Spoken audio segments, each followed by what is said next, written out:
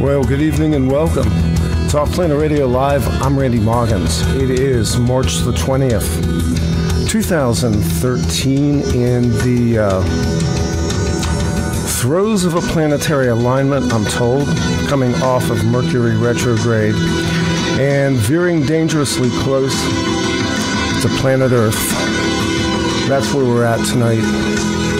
And as usual, my engineering skills suck. Oh well.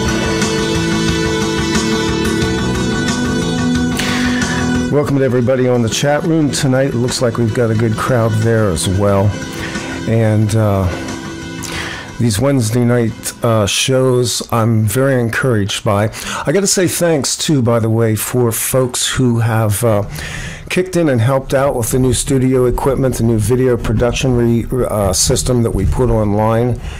And the change in studio, I'm still a little echoey, but I'm getting used to it.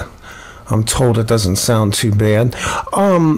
So thanks for those who have helped out. That's been tremendous. There is a donate button on the offplanetradio.net site, and that's all I'll say about that, because you all know that this type of radio is supported by listeners. We do one commercial venture, which is the RNA drops, which is something I believe in and something that I use. And other than that, we're non-commercial radio. And this show tonight should be pretty epic. It combines two subjects that have really been kind of my journey as well. Back in the 1990s, I was part of an online Usenet group called the Extropians, and that was kind of my original introduction to what became transhumanism and the singularity. That sort of sprung off of the idea of human biological immortality and some of the technological things that were going on at that point in time. This, of course, was the early days of the internet. So it's been an abiding interest in mine, as well as, of course, the idea of ufology. And my guest tonight combines these two subjects in a very interesting way. What's going to happen is next week, March 27th, we're going to run hour one. Everett Halford's going to be here. He's been with us before. He's been involved with a lawsuit with Fox over copyright infringement for the TV series Fringe, material that was stolen from his books and plays. Ev's actually been writing Fringe material for 12 years or so. He's going to be with us hour one. Hour two, which will probably be an extended hour, is going to be Crystal Clark and James C. Horak. We're going to pick up talking about some of the things that have kind of sprung out of recent shows, including some of the controversial aspects of the George Kavassilis interview. There was some interesting kind of riffs that occurred as a result of some things that George Kavassilis said, and we're going to thresh out as well. April 3rd to 10th is spring break here. We're taking a 2-week break. That gives us time to do some studio upgrades, for me to actually sit down and review new material, book some new guests, and launch into a spring season. April 17th, we kick that season off. Scott Allen Roberts will be here We're going to talk about the secret history of the reptilians and the rise and fall of the Nephilim. Scott is the publisher of Intrepid magazine. That's intrepidmag.com. Very interesting guy. We have a lot of common interests, and I think that'll be a pretty ripping show as well. Speaking of ripping shows, I want to bring up my guest right now. He is an author, a anomalist, a researcher, a skeptic in the best possible sense, and radio talk show host. Where do we even begin? Television host. My guest tonight is Micah Hanks. Micah, welcome to OffPlanet Radio. Randy, my pleasure. Good to be here with you, man. Good to have you on tonight. It's you spark some things that really resonate with me. You combine two things in one book title that I was like, wow, that's awesome. The UFO Singularity. Micah, give us a little bit of background on how you got into studying, researching, and immersing yourself in the paranormal. Well, the paranormal is something that almost comes naturally to me. It's just a shame that you got to have louts on your program like Scotty Roberts. That guy, let me tell you something about him. He happens to be my best pal in the whole world, actually. Many of your listeners, I'm sure, know that. Scotty and I, we go way back. I'm also one of the editors of his magazine, Intrepid. So Scotty is probably my dearest friend, and he and I put on the Paradigm Symposium event each year together. And we come from very similar backgrounds, really, Randy. You know, Scotty studied theology. My father is an Episcopal priest. Is that right? Yeah. Interesting. And I liken my own personal experiences with the strange and the unusual to what you see in the Indiana Jones films, because I remember I was about it actually goes much further back, but for the purposes of tonight's discussion, it's an interesting way to look at all this, rather than just saying my parents tossed books at me when I was a kid that had to do with this sort of stuff. I remember specifically, I was about 16 years old, and after dinner one night, Dad said, "Come upstairs, I want to talk to you about something." And I thought, "Oh crap, what have I done now?" And I get upstairs, and he has this manila envelope. I mean, it's really probably a couple of inches thick, and he just throws this down on his desk and says, "Take a look through that and tell me what you think." And so sure enough, I crack this envelope open, look at it, and it's all this information about a location in the French countryside called Braine-le-Château. Mm-hmm. Which, of course, has been popularized now in the books by Dan Brown, The Da Vinci Code, which I understand actually for, I think, the next week or so is going to be available as a free ebook online download to commemorate, I think it's 1 decade being in print or so, somewhere in that neighborhood. So it just goes to show this is a very popular subject these days. And many years ago, before Dan Brown had taken that and made it a popular subject with his book, The Da Vinci Code. There were books like Holy Blood and Holy Grail. Right. Michael Bajan, Yeah, that's actually one title, Holy Blood, Holy Grail. But right. Those have been popular subjects, among certain circles. And for me, it was kind of like that. It was a taboo subject growing up, especially in elementary and junior high. You didn't show up and write reports about UFOs and expect to be taken seriously. How funny that here I am, a young man of 30 or so, and even still, among the academic world, you don't publicly come out and talk about your academic, serious interest in UFOs. And yet, I couldn't tell you, Randy, how many people who are actually academics, who are actually in, the various fields of sciences, whether it be from, microbiology, it could be, what I call singularity studies, which we'll get into a little bit later tonight, futurology and all these sorts of things. It could be a number of different interests, philosophy, history. But people do come to me and they say, there is absolutely, without question, a valid and real phenomenon here when we talk about UFOs, but they aren't really welcomed when they talk about that publicly. So I guess I'm one of those guys, being a journalist, that my reputation's already been soiled, and so I have nothing to lose, and I take it very seriously. And yes, I think that there is, to kind of paraphrase what the astronaut Edgar Mitchell said, as told to him by those in upper echelons of government, there is a very valid and real phenomenon that constitutes what UFOs may be, and I think it's well worthy of study. You grew up sort of in the era of the internet where these subjects began to be able to breathe a little bit. I mentioned in my intro tonight about the early 1990s being on Usenet groups with these extropian groups. And at that time, alongside of that, there were Usenet groups that were also opening up the UFO material, which I have been interested in, much like you, since I was a child. I've been very interested in it because it is something that I believe was a real phenomena in my life growing up. I lived during a time of some pretty big UFO flaps here in southern central Pennsylvania where I grew up. So I've had a lifelong interest in this as well. The bane of my life was that for a long time the information wasn't available. The rise of the internet not only opened up avenues for us to have these kinds of discussions, but people your age also grew up with a larger availability to more information and the ability to exchange that information. How did that impact you in terms of being able to develop your interests a little bit more, Micah?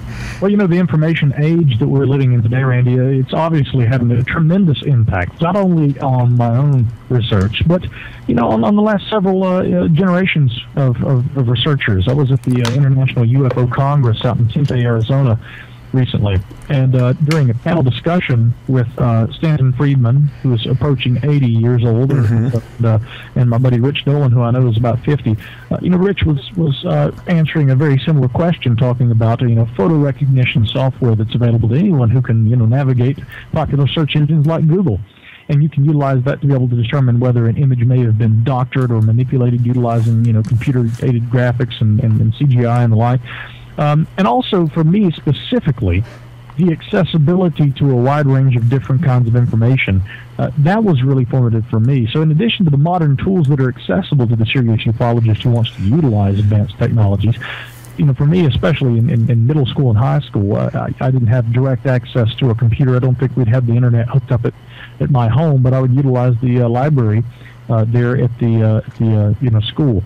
I would, in addition to some fantastic books by the likes of Jerome Clark and some of the fantastic ufological researchers of yesteryear, with access to the internet, I was able to obtain information, and a lot of it, and probably in ways that probably, if not always in terms of granting access to quality information, I certainly had quicker access to information than I guess a lot of my predecessors in this field. Imagine back in the old days, when the original ufologists had to rely on making phone calls and placing queries and of course going to the local library and asking for a book to be shipped into their local branch so that they could gain access to a chunk of information here or there. Nowadays, all you have to be able to do is go on Google and type in a keyword or a search term, in addition to all the blogs and other kinds of resources that have been made available.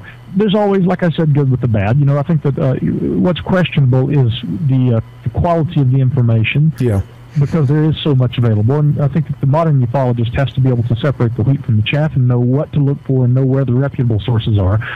But by the same token, again, as opposed to having to go to the National Archives or visit Washington, D.C., or go up to Canada and request their Canadian National Archives, you can access the declassified UFO files from government bodies and different organizations of officialdom from all around the world through your home personal computer. So it certainly influenced my own research in the way that young ufologists like myself go about UFO research, because we have access to decades and decades of official documentation that back in the day people had to really work to get. I almost feel lazy at times because, again, before coming on the program tonight, I was literally browsing Canada's Library and Archives collection, which is collectionscanada.gc.ca. Look at 1947 era, Canadian UFO files from their archives. So it's something anyone can access, and it really has changed the field and certainly made my job a lot easier.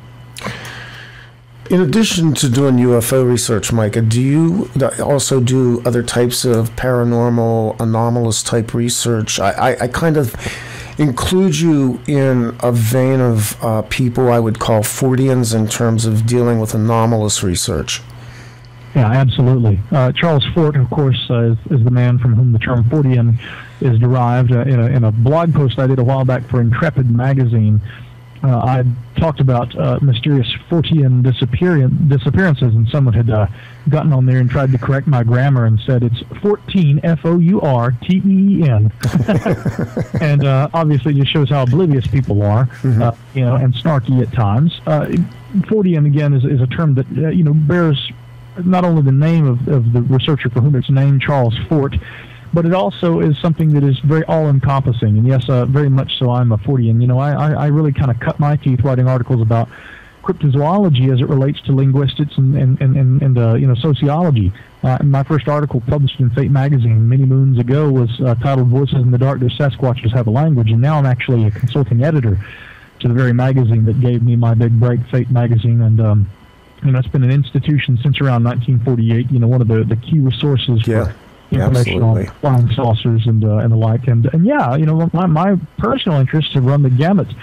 From cryptozoology to ghosts and hauntings, strange physics aberrations, which I kind of tie in with modern discussions of UFOs, and even outside the realms of Fortean. I've also taken a serious interest in conventional history as well as economics and politics and things like that. Really, you have to be, in order to be effective, I think, Randy, you have to be all-inclusive in your interest. You have to really try and be as multi-genre as you possibly can. Yeah, well, everything that we talk about somehow streams into something else, which is why I kind of pulled in the Fortean influences, because in going into the conversation we're going to have tonight about the singularity in UFOs, we are still dealing with something that's amorphous, something that we're poking around in the dark to discern what it is. And I get the sense, looking at the material you've produced and researching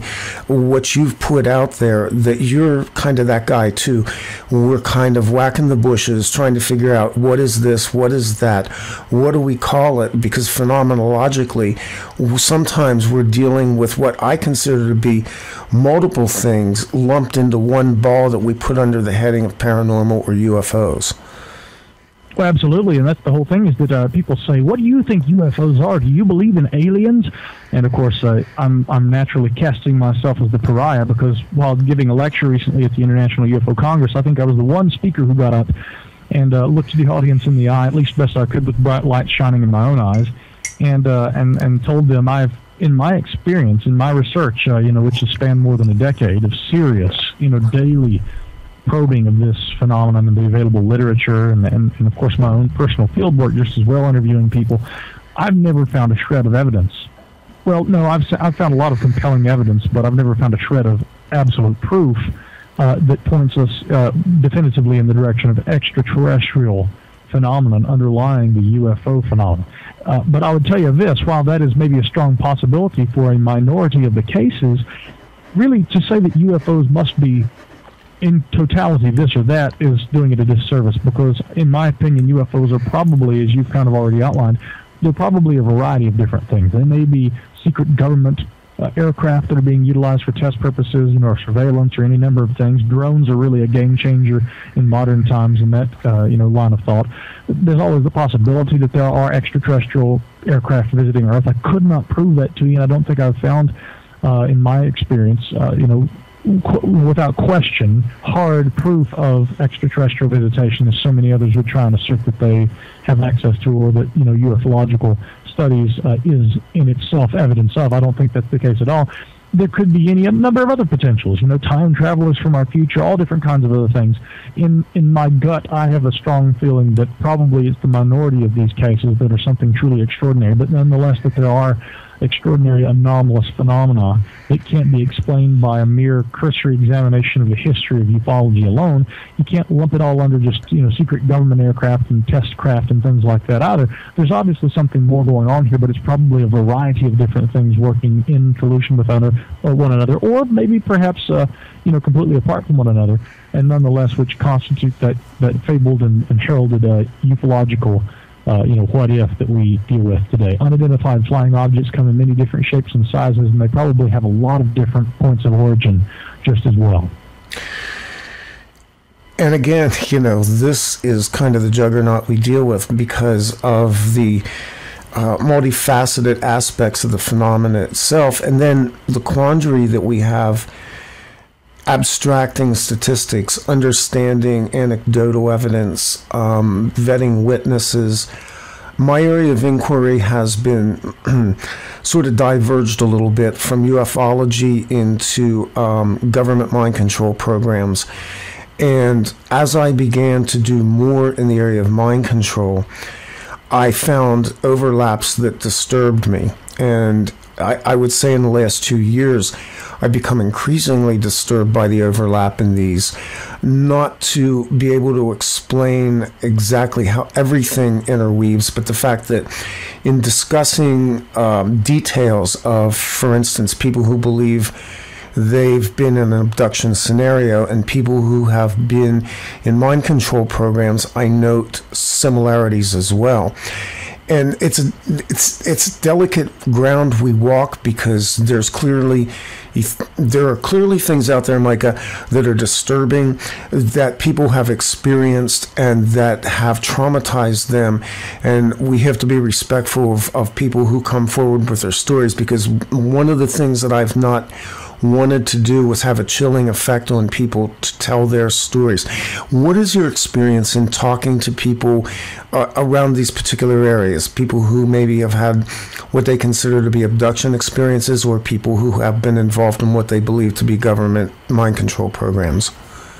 Well, in my experience, I've, like most ufologists, I've been very interested in the abduction phenomenon. Researchers the likes of John Mack and, of course, the late Bud Hopkins with Strieber, who I've had the pleasure finally of being able to speak to. I always had hoped one day to be able to interview him. And, yeah, Whitley was with us last year. He's again, truly, as I said in my book, because so many people are dismissive of alien abduction phenomenon these days, and we'll get to that in just a moment. I think that really is in the direction of what you were asking with your question. But because people are so dismissive of it, there was some controversy, very sadly, right before Bud Hopkins' death with regard to the merit of his research. And so it's kind of caused a lot of people who are the hardline, serious ufologists to question the nature of alien abduction. I definitely think that there's merit to the research, although I do think that at times it's important to break the two phenomena, UFOs and abduction research, apart and look at them separately. Mm-hmm. But in my book, I'd said, despite what you may think of his credibility, or essentially, and what I should have said to term this more carefully, what you may think of abduction research on the whole. And then I, quoted Whitley Strieber, who brilliantly breaks apart the different possibilities and potentials in regard to his own experiences with non-human encounters. And he does so without having to really cater entirely to the extraterrestrial mean. He goes through everything from what if the spirits of our dead are behind this? What if it's time travelers from the future? What if it's, some sort of a terrestrial phenomenon based here on Earth? He truly brilliantly goes into it, and I'd always wanted to be able to interview Whitley.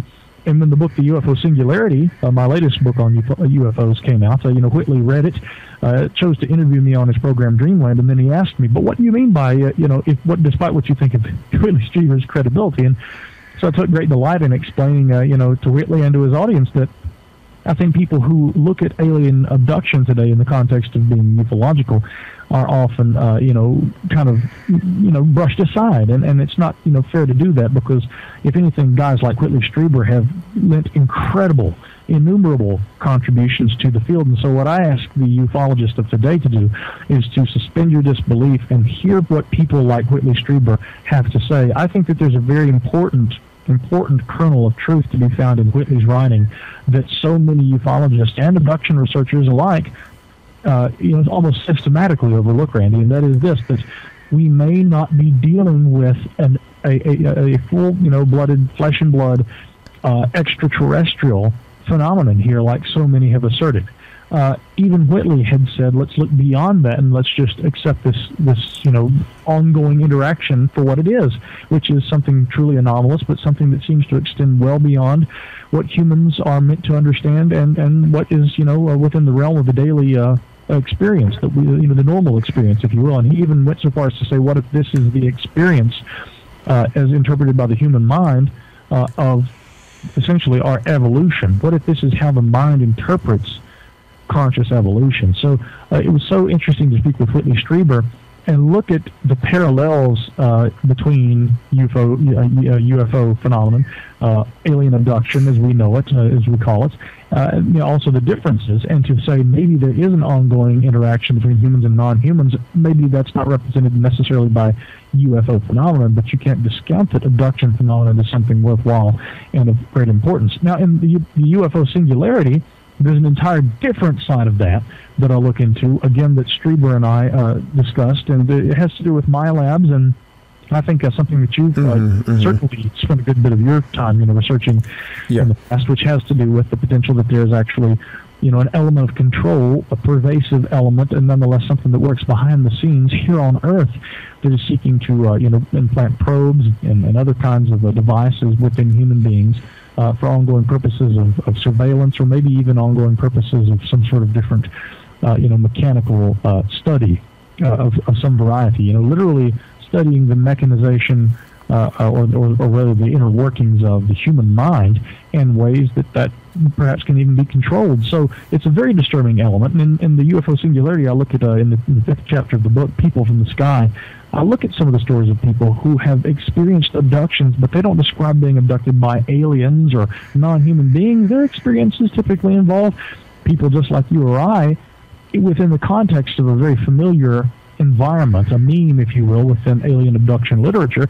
People are being taken, they're paralyzed, and they're having different kinds of mechanical devices implanted within their bodies for different purposes. It's obviously very invasive. It's obviously very real. They can't make any sense of it, and often there is a UFO component involved in this just as well. So, again, I think it's important to acknowledge that there is serious merit to studying abduction research, but that we may want to look at that at times outside of the study of alien cosmology, and even at times outside the context of UFO studies just as well. You realize that this spins off in 1,000 different ways. I had a question in the chat room, and you partially answered the question, but the person in the chat room asks, what sparked your interest? Have you seen any UFOs or had contact of any kind? That's a good question. I'm one of those boring individuals who has had very limited personal experience with the UFO phenomenon. And I think it's important to point out right now that I call myself a skeptic. And I have colleagues who I guess would call themselves more skeptical than I am, and then I have colleagues that would balk at that term. People who I respect and people who I work with regularly.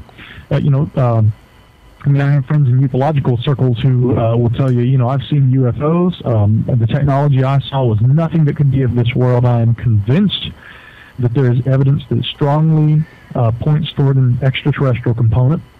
I have other colleagues like Sharon Hill of the fantastic website Doubtful News, who is what I would call a very moderate but serious skeptic. And she is the kind of individual who, badly wants for there to be evidence of something like this, but, adheres to, scientific consensus and a very rational, logical approach to studying strange phenomena, and often errs on the side of, we wish that there was evidence that, again, conclusively showed us alien visitation has been ongoing for centuries and centuries, if not thousands of years. But, again, there isn't a lot of, hard evidence that supports that conclusion, and we have to err on the side of conventional scientific understandings of the nature of reality. I put myself in the center. I still call myself inherently skeptical. Maybe a part of that is because I haven't had those personal experiences. But I guess to answer the other half of the question, then what drives me toward it? Well, it is a desire to understand, and I'm not a denialist. I'm not a person who's going to say, well, there may be science, there may be evidence that does support something beyond what our conventional perspective of reality will allow, and I'm just going to deny that because science doesn't typically, allow for that or condone that line of thought. I'm very open-minded. I'm willing to be very inclusive of different ideas and opinions. I do prefer when the evidence, points strongly in one direction or another, and I tend to gravitate toward where the evidence and the factual data will direct me. But by the same token, having not had an experience, what I think drives me into wanting to do this is the search for the serious, the hard evidence, the proof.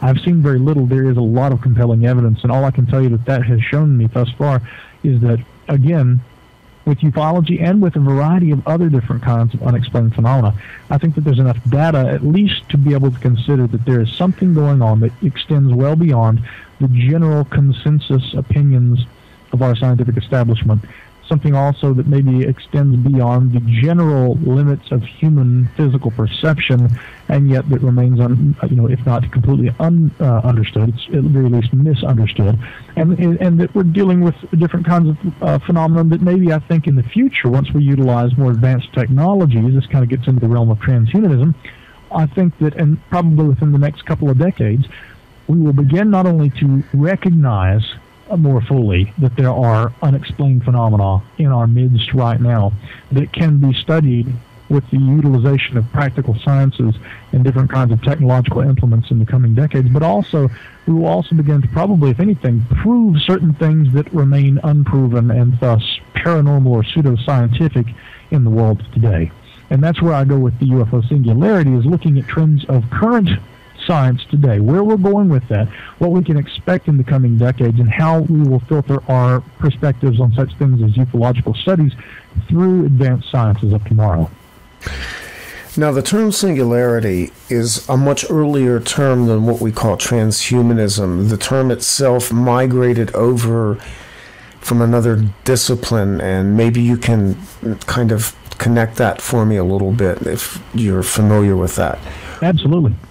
Yeah, if we want to talk about singularity, I think that really the origin of the word, there's something of a singularity archetype, maybe even an earlier terminology outside the scope of technological singularity, and of course later on transhumanism, may have essentially meant kind of the melding of the human spirit or mind or body with something, or maybe even the melding of mind and body. Now, by around the 1950s, the term singularity or similar terminology had been employed by I.J. Good and a few others, mathematicians, physicists and the like. The popular use of the term didn't actually originate until around maybe 1982 or 1983, when Vernor Vinge, also a mathematician and of course a science fiction author, and a very good one as well, Vernor Vinge referred to a point at which man's technology would essentially begin to escape us. Most people view this as being the genesis of or creation of artificial intelligence, and furthermore, perhaps a self-replicating variety of technological intelligence that will literally be capable of improving upon itself so rapidly that it will eventually literally escape human understanding, if not of the man of tomorrow. It's certainly something that is very difficult for us to conceptualize today. And so Vernor Vinge used the expression singularity in reference to the event horizon of a black hole, and saying that much like the event horizon of a black hole, the genesis. Oh, sorry. Okay, yeah. Much like the event horizon of a black hole, our conception of space-time, matter, and reality breaks down somewhat when we try and look at that model of existence. And literally, the modern futurologist, the likes of Ray Kurzweil, he calls himself, I think, preferentially a singularitarian. Right, yeah. This term, he would say that by the year 2029, which is again within the next couple of decades, we're going to begin to see the beginnings of this kind of trend toward artificial intelligence, and perhaps even in artificial intelligences that can self-replicate, which leads to what Vinge alluded to decades ago, an intelligence explosion. It's going to be a very exciting period, but something that also escapes the general conception of what life on planet Earth will be. In fact, Vernor Vinge referred to it as potentially the end of life as we know it on Earth. But maybe not the end of humanity as a species, rather it would be the beginning of a bridge, okay, or the beginning of a path toward becoming something that we perhaps are today but will not be once we implement such advanced technologies in the future. And so this is where transhumanism comes into the discussion about singularity. The Singularity Institute describes singularity as being the creation of intelligence that is smarter than human intelligence, which gets into not only artificial intelligence, computers that are smarter than humans potentially, but also technologies that will allow human beings to modify themselves physically and perhaps improve our own natural levels of intelligence, and hence we take evolution effectively into our own hands. And yes, this is something that many call transhumanism. It's not exactly a comfortable subject for many people, and I'm neither an adherent of it or necessarily someone who stands athwart the ideas of transhumanism and singularity. I try to remain unbiased, and as a reporter, as a journalist, I merely bring you the facts. But as Kurzweil has said, the singularity is indeed near, and what it means for humankind, there are a lot of possibilities and potentials, but I couldn't tell you conclusively what that is or whether it will be ultimately good or bad. Yeah, and truthfully, it's difficult sometimes to conceive of the idea that humanity, that our present intellectual development can create something that can outstrip us in terms of processes. I interviewed Dr. Roman Yampolsky, and he basically said the same thing. He said software is now self-improving, and that will basically begin to outstrip the human level intelligence if we do not begin to contain it. And he was talking at it from the side of, basically being a software engineer. But it seems like a difficult concept to understand that we could be overtaken by technology, because something must drive that technology or control that technology in a meaningful way. In your research, what did you learn about the development of AI and the rapidity of development against our current intellectual development as a species? Those are very good questions, very complex. First, I would like to say, well, in relation to what I've learned about AI, I've learned that there are some fascinating studies taking place right now that I suppose that most people are largely unaware of. Speaking with a colleague overseas about this recently, we were discussing what is known as the dot test of consciousness, where you can, for instance, you might take a little sticker and place it on someone's forehead. Now, you or I would easily look in the mirror, see the sticker there, and if you or I hadn't placed the sticker on our forehead, we'd naturally reach up and our attention would be drawn to it. We would want to know what this sticker on our forehead is. Now, a little child, maybe younger than a year old or so, is largely incapable of looking into a mirror and recognizing the mirror as being a reflection of oneself, and thus looking at the dot that's been appended to their forehead, realizing what's that doing there? It's not supposed to be there. It doesn't belong there. And then reaching for their own forehead after seeing their reflection and trying to remove it.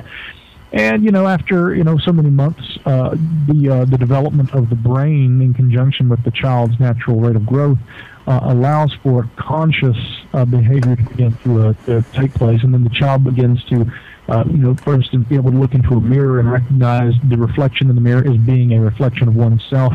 And therefore, if they have something drawn on their face, or if there's a little sticker on their forehead, they'll recognize that image that they're seeing in front of their eyes as being a reflection of themselves, and they will react to the image by reaching up and trying to pull the sticker off their forehead. Fascinating are the studies that show that certain animals, pigs, dolphins, and others, are capable of passing this dot test, which shows that they are also self-aware of the fact that they're looking at their own reflection in a mirror. And there are some studies that have taken place in Japan with regard to varieties of different, I wouldn't call them necessarily artificial intelligences, but robots that for various different practical applications are capable of observing themselves and becoming aware of certain things going on in their environment. Certain robots have been capable of passing the dot test. So now, does that mean that these robots are self-aware? It maybe shows that there are mechanical applications, synthetic processes that are being applied to machines that have the rudiments of self-awareness and the rudiments of consciousness. I don't think that we can safely say yet that there are machines that have been designed that mimic, every aspect and every minute facet of human consciousness. But I've certainly learned that there's a lot more going on out there than most people are already aware of. Now, I want to backtrack a bit because you mentioned software engineers, and I want to say that there are so many people who are involved in computer science who are really key not only to artificial intelligence research, but also ufology, and I want to also use that as a springboard toward beginning to draw the necessary parallel between artificial intelligence research and ufology, which is what I've tried to do with my book, The UFO Singularity. Jacques Vallée, who is arguably one of the finest ufologists on his time, certainly very instrumental in my own progression of thought and in the study of UFOs over the last several years. Jacques Vallée also is an entrepreneur, and he's very much a well-known figure in Silicon Valley, and he's of course been very involved in everything from the beginnings, the rudimentary renditions of what later became the World Wide Web to all different other kinds of software and computer applications. In, I think, 1976, he and a colleague, Francois Meyer, co-authored a paper that talked about essentially the rate of growth of human technology, and of course juxtaposed this alongside human population growth and the potentials or the potential perils, I suppose, of overpopulation, and charted graphically within the article Vallée, back in 1976, noted that the rate of growth of our technological applications is greater than exponential. It's implied graphically, it's hyperbolic. In other words, it's growing more quickly than exponential. The reason why this is taking place is because all of our technologies, Randy, are at a point, especially, and have been probably for the last several decades, where new innovations influence the next set of new innovations. I mean, you have 3 or 4 different innovative areas of science that are innovating an entire host of different innovations, perhaps in largely unrelated fields. There is a cumulative rate of growth, and there's more science, and there's more technology.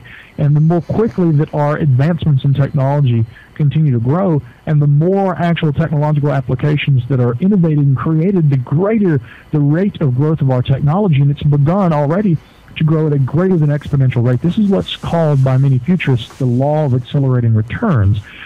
And Jacques Vallée, ufologist and software engineer, had pointed this out essentially in an article with his colleague Francois Meyer back in 1976, and had said that this, when taking into consideration the equally greater than exponential rate of growth of population worldwide of human beings, could only inevitably lead to some singular point. Now, he didn't call this singularity. He thought that this would be something that would probably, if anything, have negative impacts on humankind, but as to speculating as so far as what that actual event will be, it was beyond the scope of the conversation. But I bring that up just to say that, computer scientists who manage to look at the nature of reality, and they take things such as, population growth, the rate of growth of technology, and they look at these things statistically, utilizing computer programs, whether it be human population growth, technological applications, or even maybe UFO sightings charted graphically, or plotted graphically. I think that utilizing statistics and computer sciences is key in understanding trends that we can utilize a body of systematic data and information that we've collected over maybe a period of several decades, and applying that to where we think we're going to go in the future. And so it's interesting that the computer scientists of yesteryear were often the very ones who are seeing these trends in technological growth that the futurists of today call trans-humanism and singularity.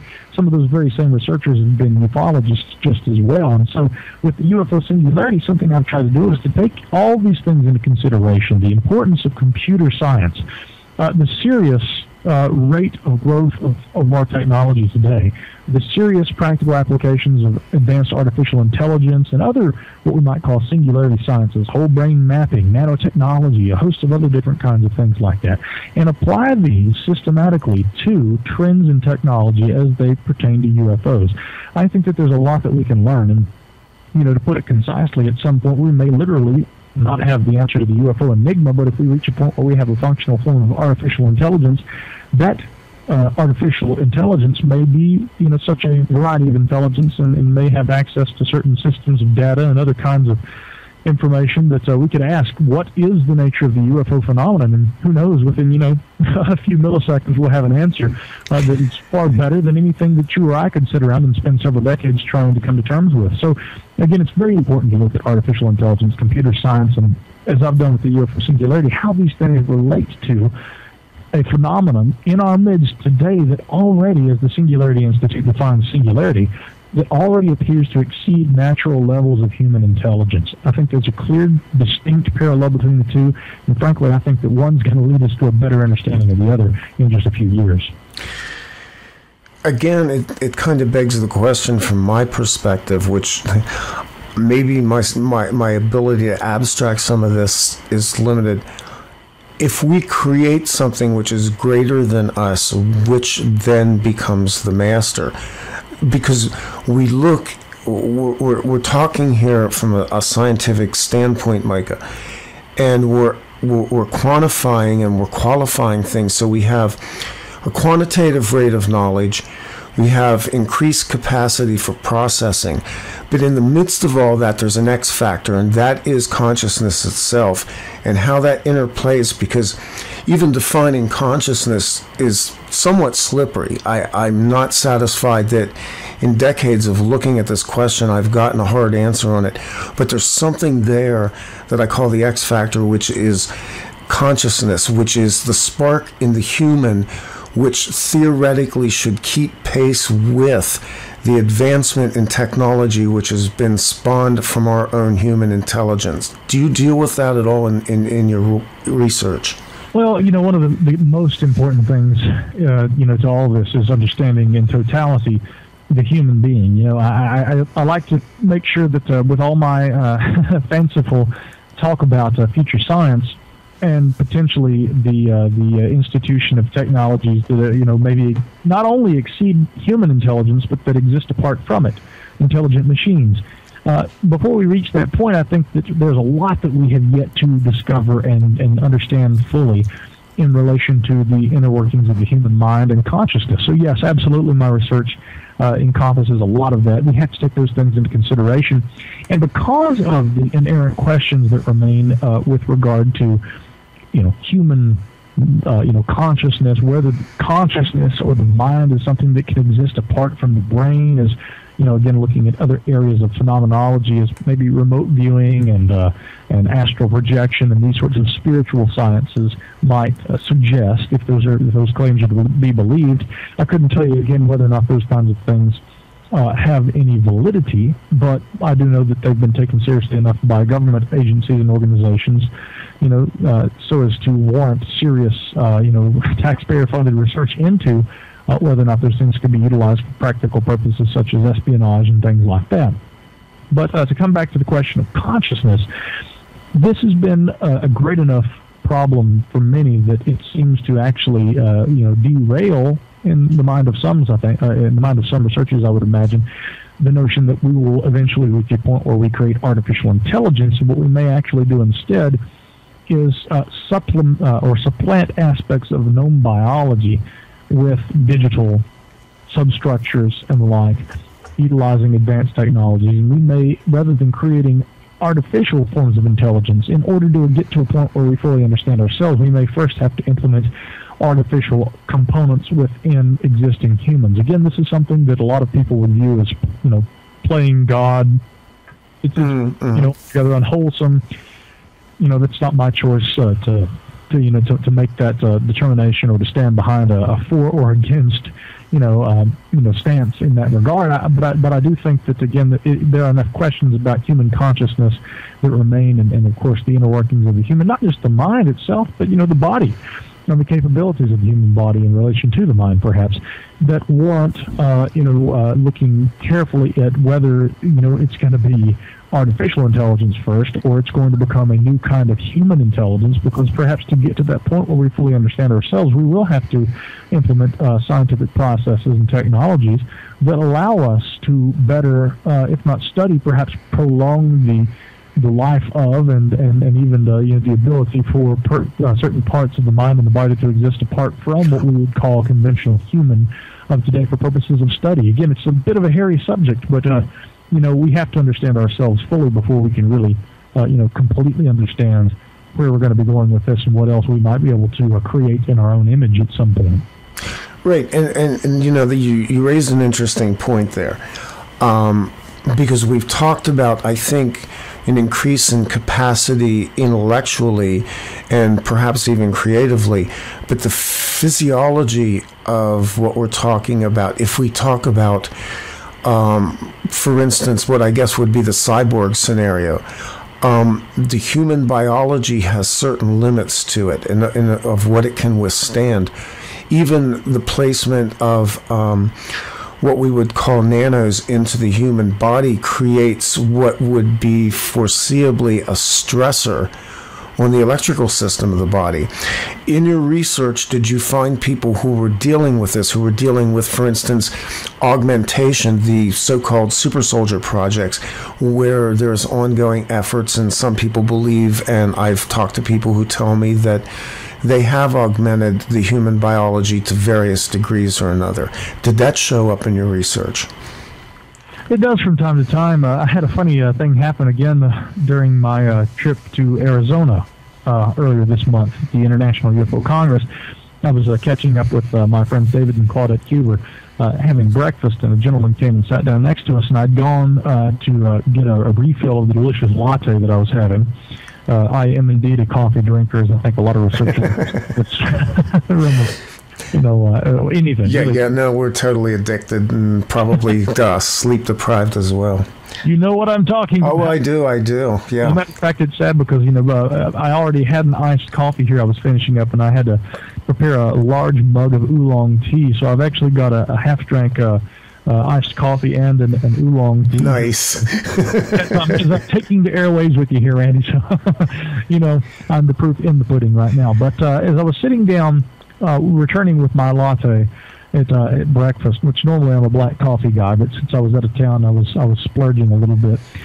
There was a fella who was at an adjacent table who I'd noticed had engaged my friends the Hubers in conversation, and he was pointing at my book. I'd given them a copy of the UFO Singularity, and he was pointing at this and said, "This has to do with trans-humanism, and you've got to check this out." And turns out the fellow was a fairly well-known Irish researcher by the name of Miles Johnson. Oh, yes. I know who Miles Johnson is, yeah. Yeah, and so it was Miles, and that's how I was introduced to Miles. And he says, "What is this book?" And I said, "Well, it's my book." "You own it?" "No, I wrote it."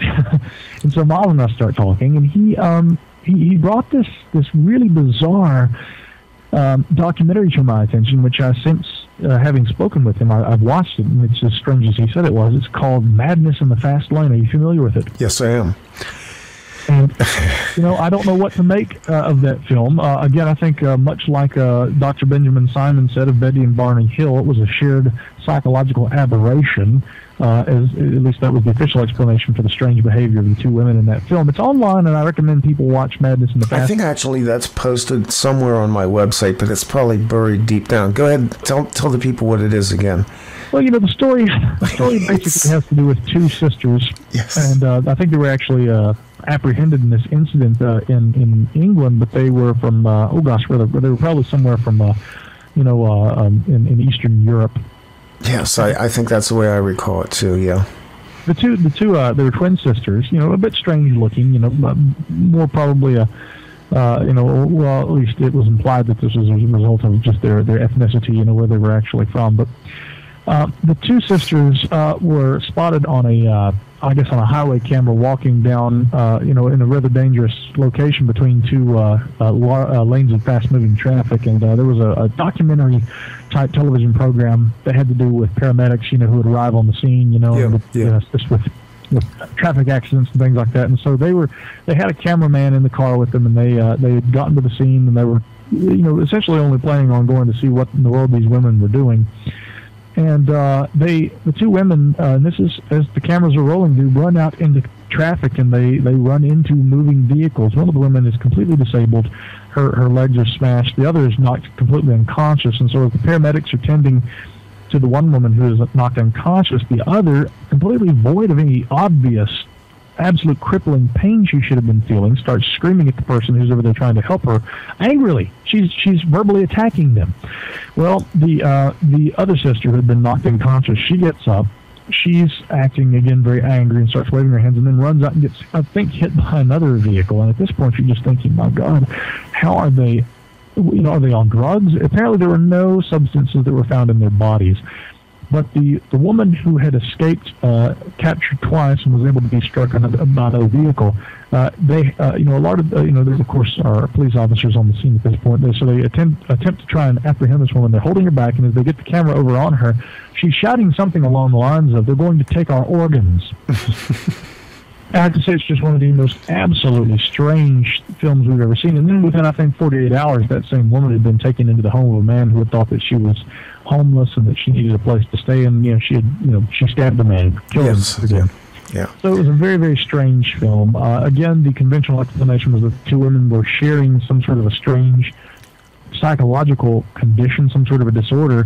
But many have said, well, first of all, we have a lot of problems here. These women are obviously capable of sustaining a lot of injury that exceeds the natural levels of damage that a human body is built to be able to take. And then furthermore, they were, what many would say spouting nonsense, but they were talking about having their organs taken.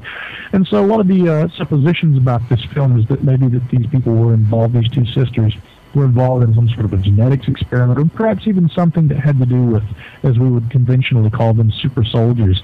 I have spoken with a number of individuals who have had alien abduction-like experiences where they personally feel that they have actually been taken and experimented on, and they say it wasn't anything that involved non-human entities. These were humans that did these experiments, and yes, they were very much involved in trying to create something, well, by all intents and purposes, that we would call transhuman out of need. And so some people would say that the ongoing mythos surrounding alien abduction actually has more to do with secret government or other kinds of maybe even extra-governmental, nonetheless, clandestine official organizations that utilize, certain factions of the U.S. populace and other parts of the world as well. And they take civilians for purposes of experimentation in hopes of trying to create superhumans. Who knows if that's what's going on, but it's a very strange film, and I definitely recommend Madness in the Fast Lane to the people who are interested in this sort of thing. Yeah, and see, that's an extreme case where I'm not sure there's enough documentation behind it to demonstrate that that was anything more than some sort of anomalous. I mean, look, we've all heard stories about mothers, I guess the hypothetical mother who lifts the car off the baby. I'm not sure who that was, but right. It's a famous hypothetical. And it kind of dovetails into something I want to talk about on the other side of the break tonight, but I'll kind of dangle this out here. Because we're talking about augmentation of the human biology, expansion of the human capacity.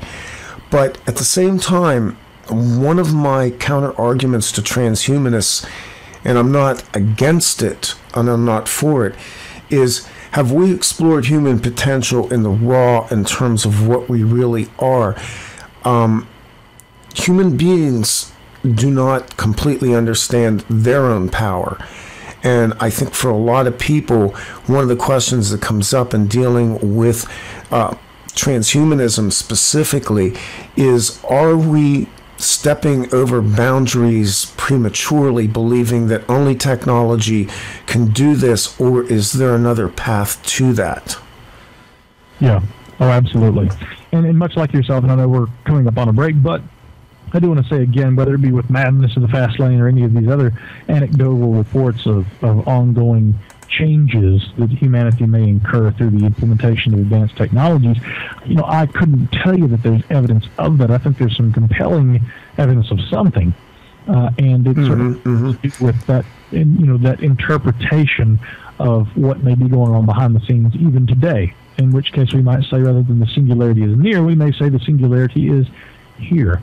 But I don't like to get too far, ahead of ourselves, and I think that many of the singularity advocates out there would just as soon have us believe that this is going to be, if anything, very much like a religion. It's going to solve all our problems, and humans are going to live forever with these kind of technologies. And that's one of the biggest problems that people, whether or not they're adherents or I guess people who would stand, against the idea of technological singularity and transhumanism, that's one of the big problems they have, is that, there's definitely a religious overtone to a lot of this. And so, again, I try to be kind of agnostic in the sense that maybe there's something to all this, and I think we could learn something from it.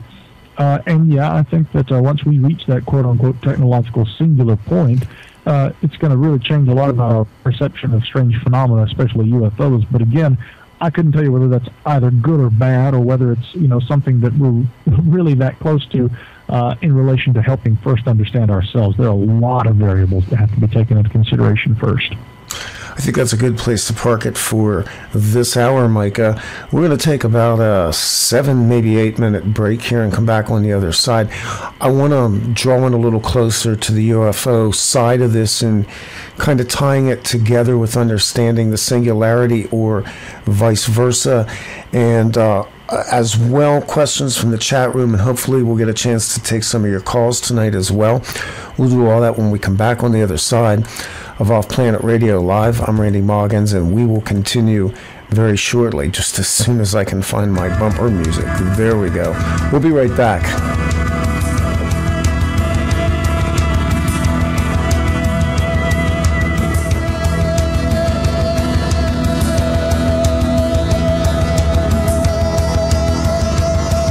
This is OffPlanet Radio.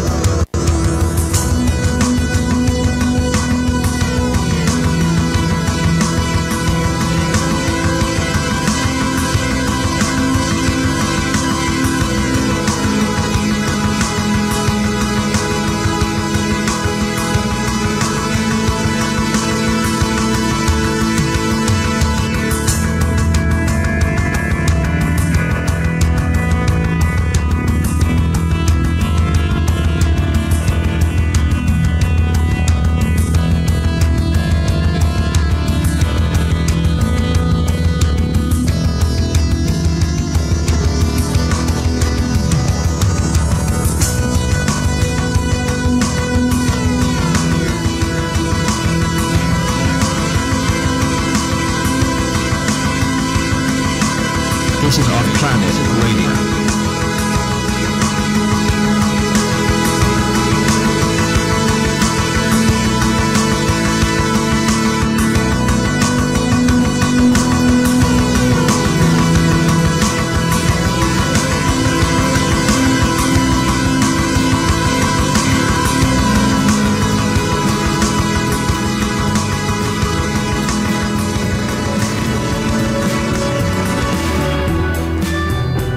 This is Randy Maugans of OffPlanet Radio. The human biology is under stress as never before. Environmental hazards, genetically modified foods, toxins in the earth and air, chemtrails, and escalating radiation levels. How do we get control? Thanks to the work of a team of researchers, we are pleased to announce a revolutionary natural technology that can help your body rebuild its original coding.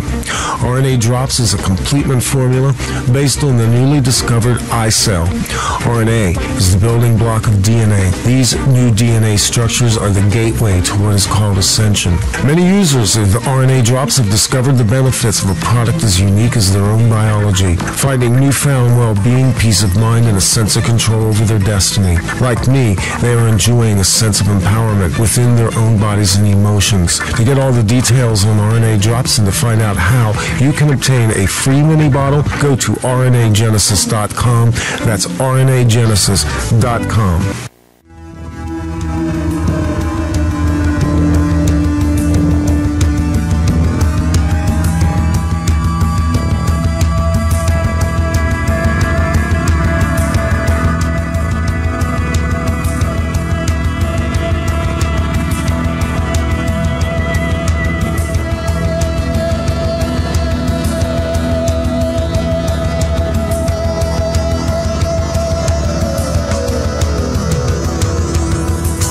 This is OffPlanet Radio.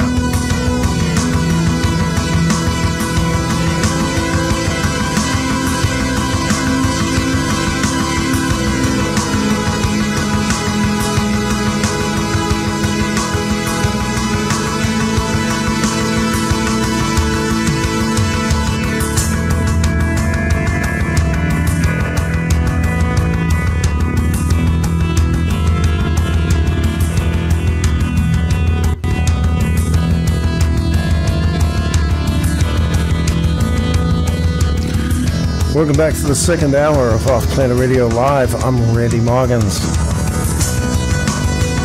OffPlanetRadio.com, OffPlanetRadio.net, and don't forget the YouTube channel, YouTube.com/OffPlanetRadio. I'm still amazed that people go to YouTube to listen to audio, but apparently there are aspects to the internet that I don't get either, and people kept telling me this, and the YouTube channel is picking up some pretty decent momentum right now, and I guess that's because we're uploading full shows there, so very interesting how that works as well.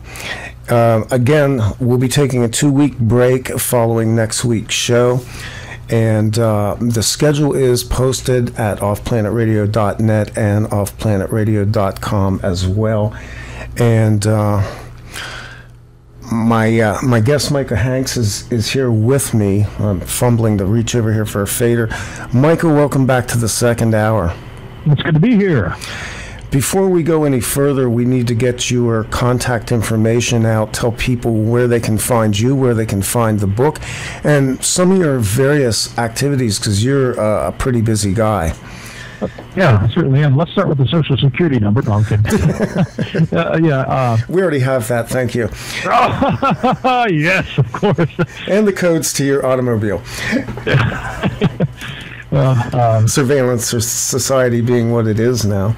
I wish I could say I was troubled by all that, but yeah, that's the thing is these days, you know, it's just not even surprised. You might as well be used to it, you know. There are ways to reach me if you're interested in this subject matter, and the first one I'll direct you to is my primary website, www.gralienreport.com. That's the Gralian Report, and there's a weekly podcast of the same name, which I produce as well. And, of course, info@gralienreport.com will put you directly in touch with yours truly. I also have a personal website, and there are other different kinds of things that are coming together, MicahHanks.com, and really so much to try and keep up with. But those are the key primary ways of doing that. And then if you want to meet me in person, I do speaking engagements and lectures at different events around the country. I think I'll be at the KGRA Paracon in Kansas City, I think, this September. Of course, there's always the Paradigm Symposium in Minneapolis, Minnesota in October of each year that I'll be co-hosting and lecturing at with my comrade Scotty Roberts.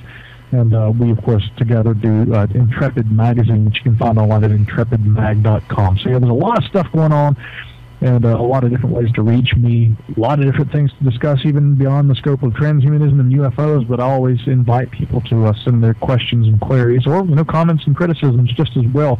It's keeping the ball rolling by asking the necessary questions and getting engaged and talking about things. Do you ever get, I want to say attacked, but maybe that's a bit harsh, criticized for being sort of contrarian in terms of not buying into the true believerism that's rampant in some segments of ufology? I'm entirely a contrarian, if you want to use a pure definition for it. And yeah, I certainly am criticized. I went on one popular internet radio program. The guest and I hit it off. We had a great discussion, and then his listenership proceeded to rip me apart on the discussion forums for the radio program.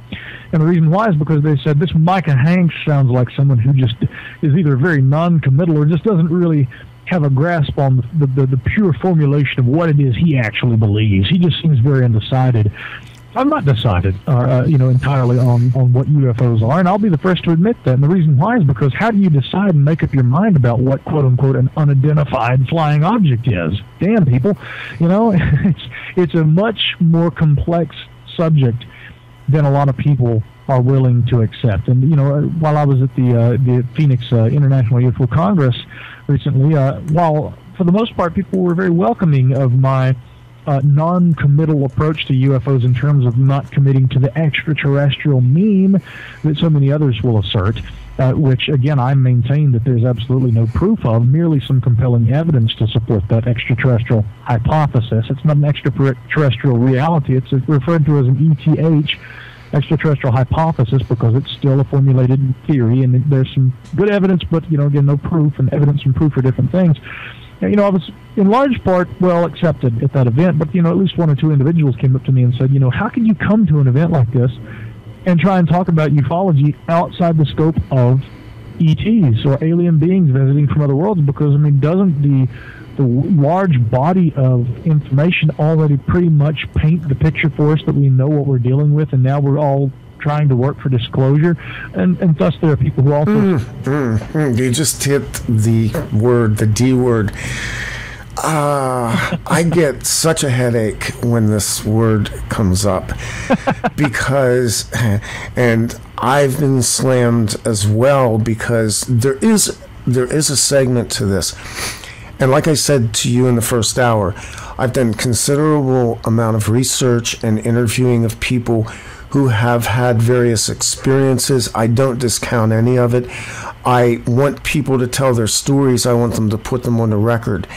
At the same time, the best witnesses, like the best investigators, hold these experiences out to be examined because they are, and the word here that sticks out is anomalous, because we're looking at things we have not been able to fix into the landscape of something and define it completely.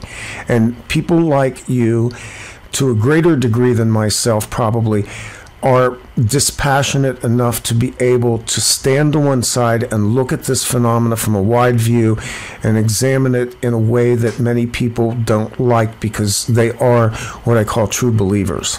Yeah, they've given themselves to something that, again, one cultural and even at times scientific interpretation of a technology, UFOs, in our midst that appears to exceed not only perhaps natural levels of intelligence available to humans, which is a little bit more difficult to quantify, but more specifically, They also appear to exceed known technologies available to humans. People have stood, on the way or on the bylines, and watched UFOs in flight, or at the very least have read about, others who have claimed to see these things in the way that they operated, and have said, okay, clearly we're dealing with something that couldn't be a technology of our own. But that doesn't mean that they have to be extraterrestrial. One theory that I look at with the UFO singularity is that maybe, if indeed advanced science is implemented by future humans, it could be that future humans will utilize those kinds of science to manipulate space-time itself, and that certain aspects of the UFO phenomenon may be what we would essentially call a technology emanating from our temporal future.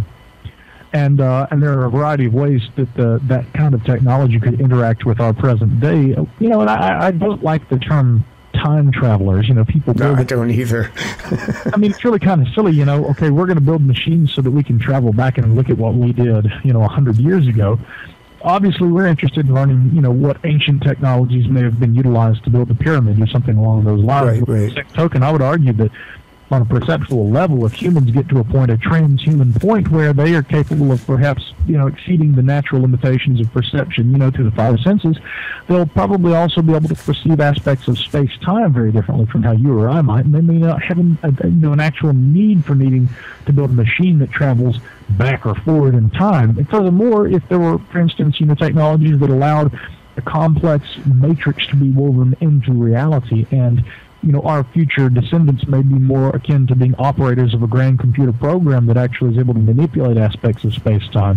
Again, they may not have to have a machine that can take them physically, like Doc Brown and Marty McFly in a DeLorean, take them back in time. I think it stands to reason that future humans may be utilizing synthetic processes and technological programming, akin to our computers of today, although much, much, much more advanced, probably so much more advanced that we couldn't even conceive of what that technology might entail on today's terms. But I think that could also be, something that in the future our descendants might utilize for purposes of exploring and understanding space-time. They may be able to study the past, present, and future through real-time simulations that actually tap into aspects of existent reality, and perhaps even maybe our temporal present, their temporal past. I mean, there's so many different possibilities in terms of what may be underlying ufological studies. And really, even outside the scope of just UFOs, there are a variety of different things in what we call Forteana, strange anomalous occurrences that could be akin to those same sorts of things just as well.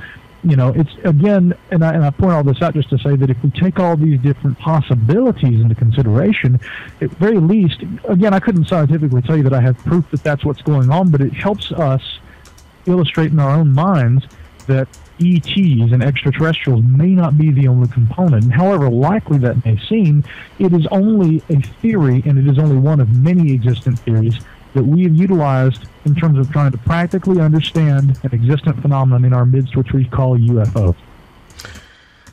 I need to clarify something for people in the chat room, because it won't get heated. The term that I labeled true believers has to do with a specific stratum of the UFO crowd, I'll call them.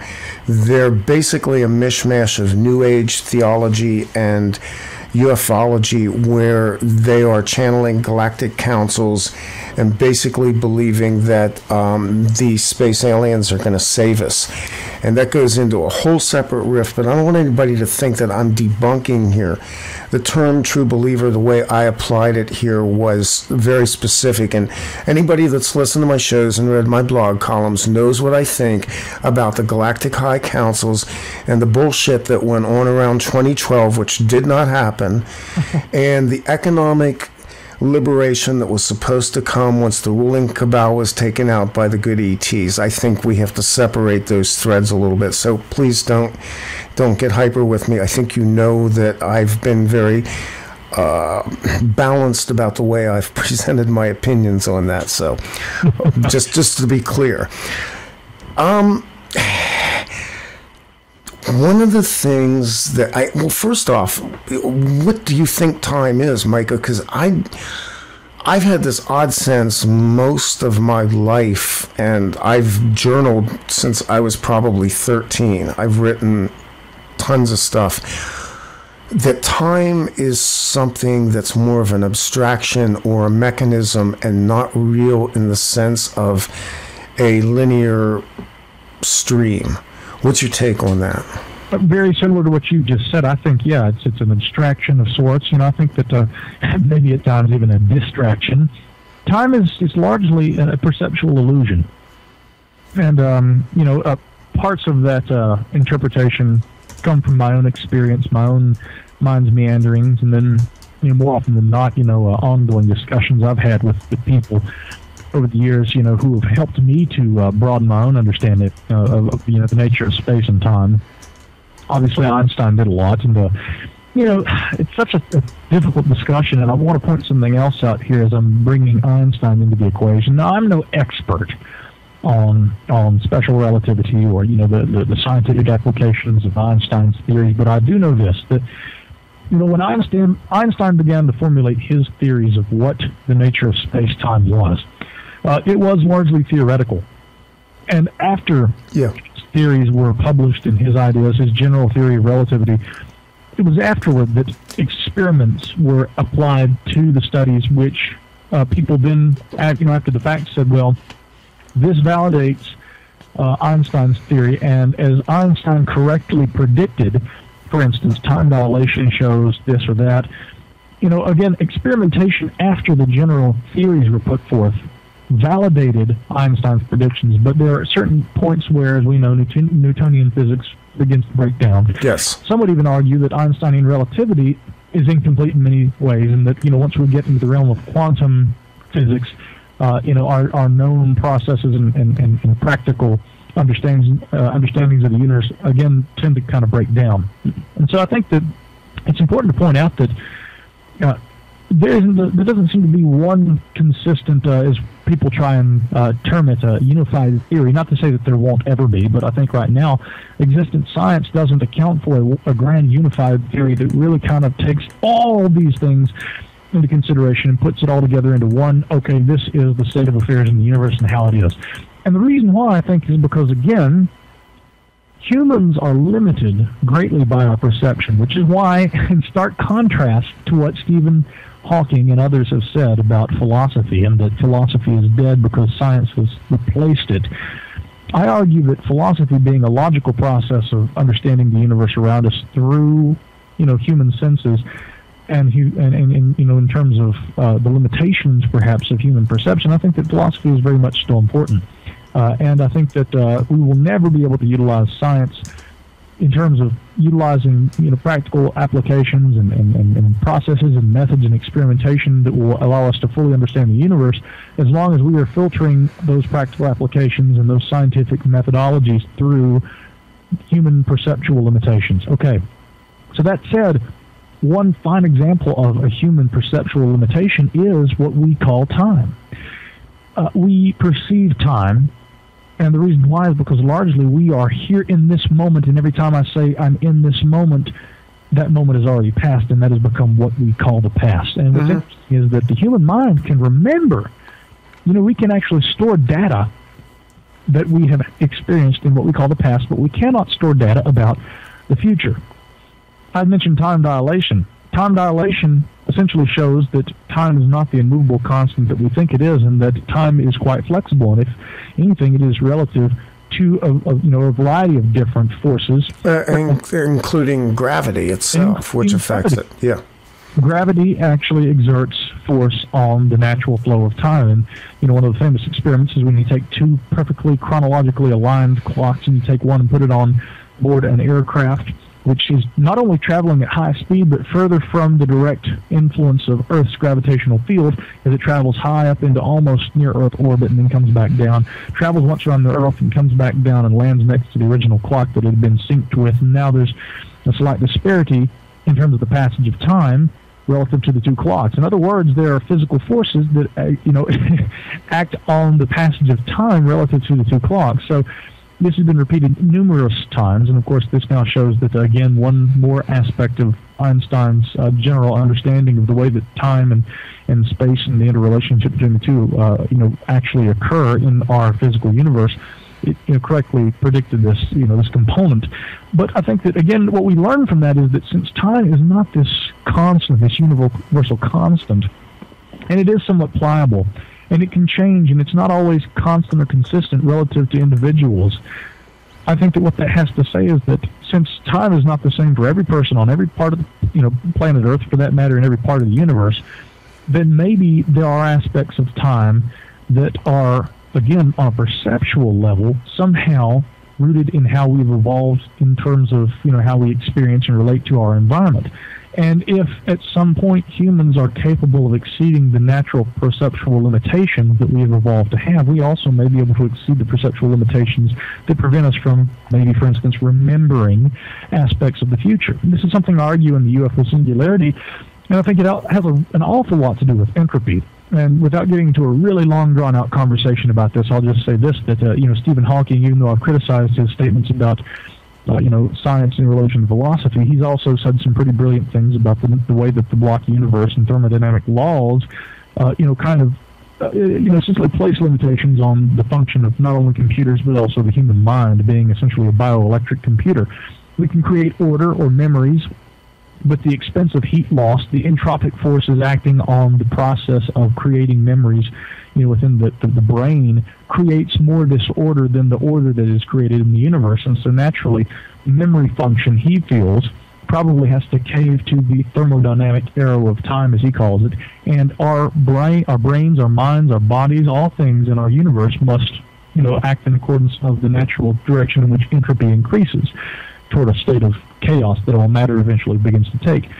And so in that sense, Hawking thinks that there's a strong case to be made that the mind has been, has evolved, I suppose, to be able to remember the past because of the direction, the thermodynamic arrow of what we perceive as time.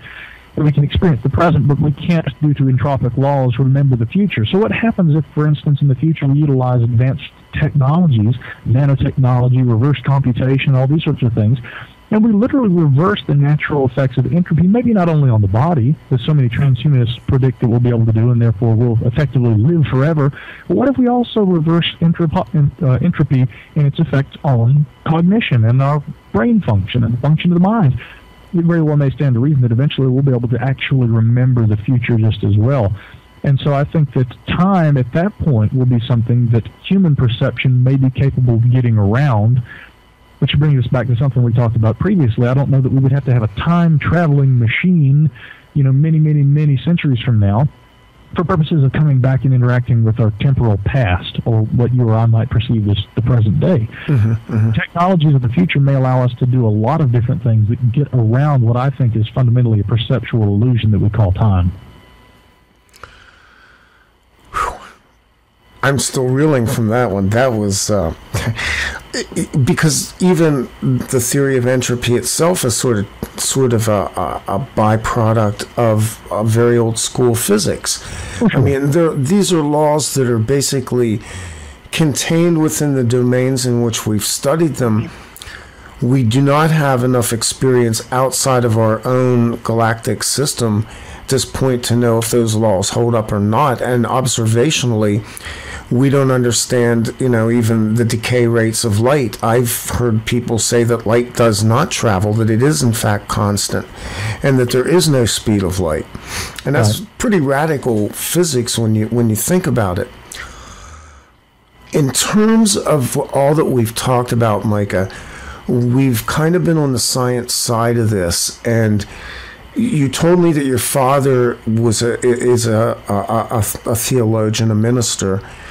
The spiritual side of this interests me greatly because I think many of the people who are adherents, this was my experience with the extropians back in the 90s, tend to veer more towards the science side of this, the idea that humanity needs to be augmented rather than perhaps what needs to happen is we need to be activated into things that we either already possess or have forgotten.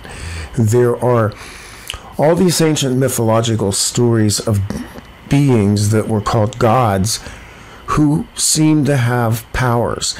There are these incredible structures around the planet, megalithic sites that appear to testify to an intelligence that we no longer comprehend. So my question to you in the examination of the UFO singularity connection is, are we examining this strictly from a hardware, software aspect, or can we look at this from another dimension and kind of try to grasp the idea that inherently perhaps the human itself is a self-contained, self-replicating upgrade system over time? Oh, yes. We certainly can look at it, if people prefer to call it spiritual. Mm-hmm. Okay, we can look at it that way. I sort of danced around that term a little bit, yeah. Yeah.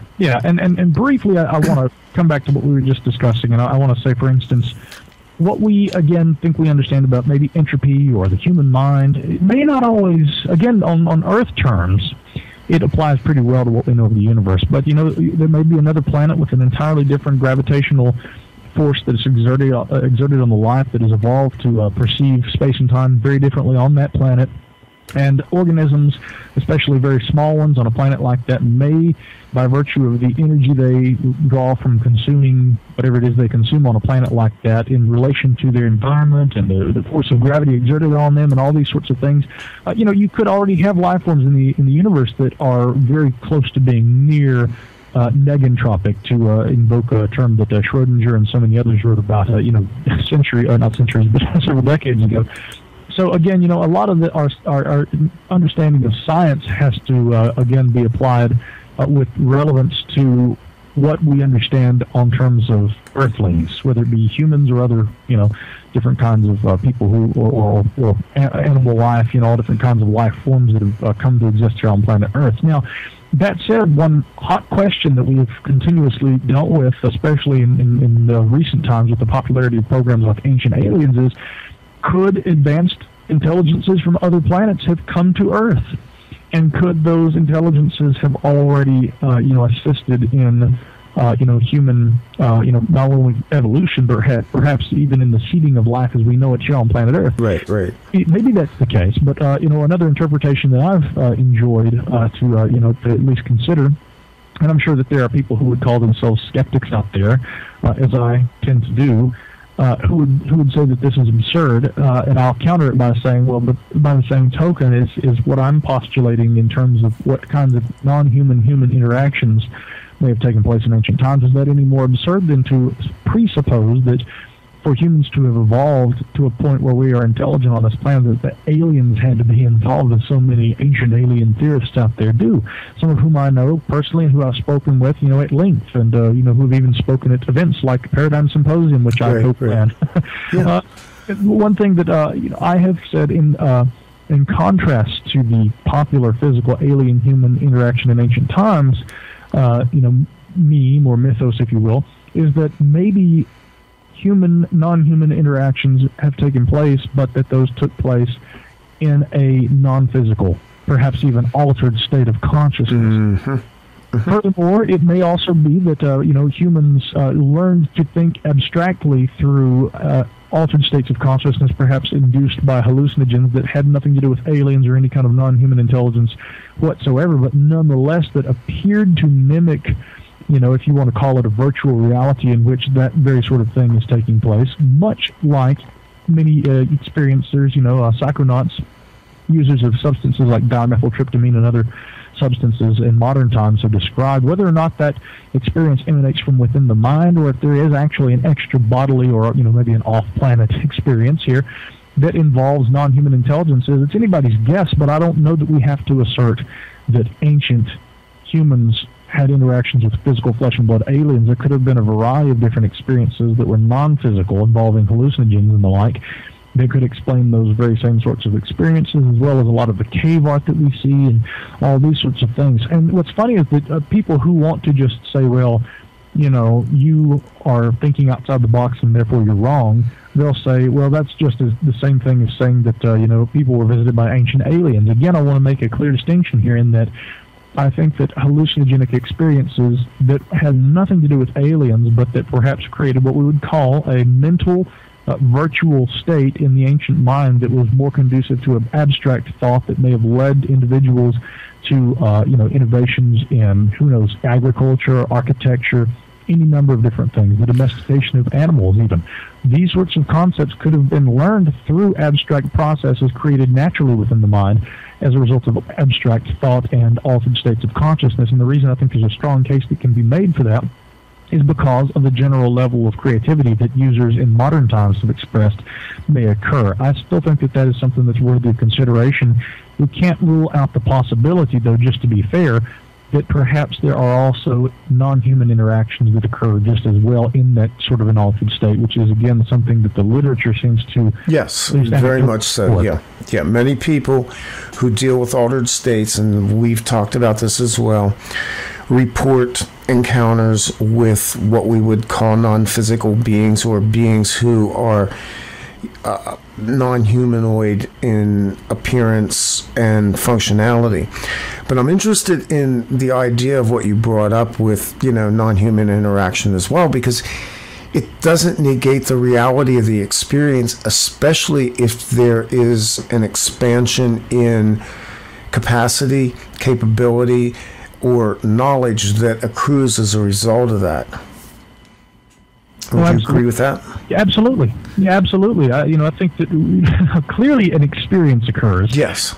And, I wrote a book a few years ago called Magic, Mysticism, and the Molecule that looked at a bit of this. And, since that time, with that book, I was, rather than making a case for, I was really kind of trying to, conduct an examination of people's claims of contact with extra-dimensional non-human intelligences, or different varieties, I guess, of sentient intelligences, in altered states of consciousness. I think that, I would like to expand on that more in the future in terms of saying that whether or not the experience is evidence of an altered state that causes abstract thought, as we're kind of talking about here, or, if a literal physical interaction with non-human intelligences occurs extra bodily in that altered state. I don't think it really matters because, in my way of thinking, if anything, abstract processes, and at times very advanced varieties of ancient technologies, probably emanated from these experiences. That, to me, I think is, at times, maybe an important component to what we would call the ancient astronaut theory. Actually, I think ancient alien would be much better because it removes astronauts from the equation. Yeah. Well, and again, we do kind of come around full circle. It's been my thought for a long time that what we talk about, maybe in terms of the use of entheogens, hallucinogens, various mind-altering substances, even trance state, and my statements about channelers earlier, look, there is a component to contact with non-physical entities that I don't have a problem with. There are certain strata of that I do. But having said that, would it not be entirely likely that at some level, as we move into technology, the two would stream together? In other words, the experience of a technologically enhanced consciousness would begin to actually resemble the use of hallucinogens or entheogens or other substances. And I come by this in a way. Do you remember Second Life? Oh, yeah, of course. Okay, so a lot of people really immerse themselves in Second Life to the point where some people were delusional. And it was this whole amazing construct that was put together. It's, kind of dated now. But I remember online talking to people who were deeply immersed in Second Life, and it literally, for some people, became Second Life. I encountered people who got divorces over it. I encountered people who racked up massive credit card bills and had to file bankruptcy. It was really, in terms of an immersive experience, quite astonishing to watch what happened there. And you'll see a similar thing as well with any type of what we would call non-real, non-physical reality construct. Do you see the place where what we would call the technological singularity almost slipstreaming into something that would be very similar to that experience? Yeah, absolutely. I mean, if we were to take things completely full circle here, what I would point out first is that, we often talk about the problems that could be, inherent to the creation of artificial intelligence. And yet we seem to be blissfully moving toward that, almost inescapably so. We are hell-bent on creating something in our own image. And I can sit here in front of my computer and I can look at the way that a computer functions. And it's funny because if I have too many programs running, the computer begins to slow down. Yes. We can see, whether it be relative to earth science or whatever else, we can see the effects of entropy on the function of the computer sitting in front of me. And it begins to slow down as there are many programs running on my MacBook here. In my mind, if I've got too many things bumping around in my mind, I'm worried about a bill I've got to pay at the end of the day. I'm worrying about what the next book I'm going to write is. I'm worrying about, how I'm going to pay this bill, or, whether I've got to, run across town and run an errand. Again, you'll start getting this kind of cloudy feeling in the mind. You begin to see that, wow, we design a lot of things in our environment, and they function either relative to humans or are even very similar to the functions of humans. And with artificial intelligence, here we are, again, almost inescapably moving toward a point where we're trying to create something in our own image, which is exactly what, especially in Judeo-Christian spiritual traditions, God allegedly did when he created Adam in his own image. But did that mean that God is a man, sitting up there in the sky, and that naturally God is a human-like being or something anthropomorphic because we were created in his image? Obviously, I think that ancient parable is rooted in myth and I agree with you, and I have a theological background as well. I agree with you on that. Yeah. But I would also argue this, that we could speculate, for instance, that if you really want to live forever, one way to get around that is to get around physicality. And like we've already seen in 2001: A Space Odyssey, when oh gosh, it's not Major Tom. I'm thinking about the David Bowie song now. But you mean HAL 9000? HAL 9000, of course, was a computer. And Dave was, yeah. And I love that film because really it has so many elements with regard. I don't talk about it much in the UFO Singularity, but really so many parallels can be made there. There's the artificial intelligence. There's the humans that are being kept alive utilizing advanced future technologies. We go in a manned space mission to Jupiter, and then what does Dave encounter when he gets there? Essentially this kind of psychedelic experience, right? Right. And he, in this psychedelic experience that he has, essentially has an encounter with non-physical aliens that literally take him beyond the confines of the physical body, and he's sort of, according to one interpretation at least, reborn as a star child. And that's the next stage in development or evolution of humankind. And so it's very, very difficult to really understand exactly what Clark and Kubrick were getting at right there. I think there's something that would say it was this or that. There are really a variety of different interpretations. But following this line of thought, maybe the ultimate state of enlightenment is something that exceeds physicality altogether. And let's say that we create advanced non-human intelligence, artificial intelligence that self-replicates, and gets to a level of advancement to where consciousness can be maintained and separated entirely from physicality. Then we have essentially some sort of universal, nebulous, non-physical intelligence. I wonder sometimes if that kind of an intelligence would do as it had done in reaching that point. The self-replication point was actually an ongoing cumulative process of evolution. Does that intelligence at some point decide that it wants to experiment further, and it creates, again, a physical variety of life in the continuation of its evolutionary process? You went in the same place that my headspace was going, because I think the expression of what we call God against the construct called man was a differentiation of the divine theoretically to experience physicality, duality, and the contrast of the human existence. So in a way, what you did was you basically did the loop, because what we're talking about maybe isn't so now strange and weird to us, even from a spiritual aspect. Yeah, and arguably, once we attain, again, what the transhumanists would call artificial intelligence, and we've got, advanced technologies that can literally change aspects of our own physicality. People think like in Star Wars, you're going to have a robotic arm attached to you. That's what we see today. Eventually, that technology, if allowed to progress uninhibited for purposes of good, would actually begin to mirror organic substance. Therefore, a mechanical arm that maybe is used, a prosthetic arm that's used to replace a person who had an amputation or something like that occur. It's going to be, I can't tell you when this would occur, but following a logical progression of technology that in the future would be allowed to progress hindered and probably to a point of goodness and practical use. This person would be fitted not with a mechanical arm, but at some point would be fitted with a naturally rendered, or rather a mechanically rendered arm that was natural and appeared to be biological, but was nonetheless synthetic. Again, I think that we'll get to a point where our technology will allow our very best technology to mirror what we call biology and perhaps improve upon it. And so, sure, yeah. I mean, you've got nanoparticles that can theoretically fuse themselves into mass and simulate, if not completely replicate, natural tissue.